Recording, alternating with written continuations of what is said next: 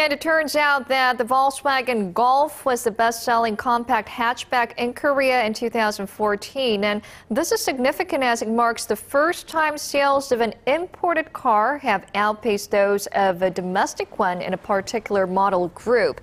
According to local auto industry sources on Wednesday, Volkswagen sold nearly 7,240 units of the Golf last year, up 24% from a year earlier, outstripping its main rival, the Hyundai i30, which posted record low sales of fewer than 6,700 units.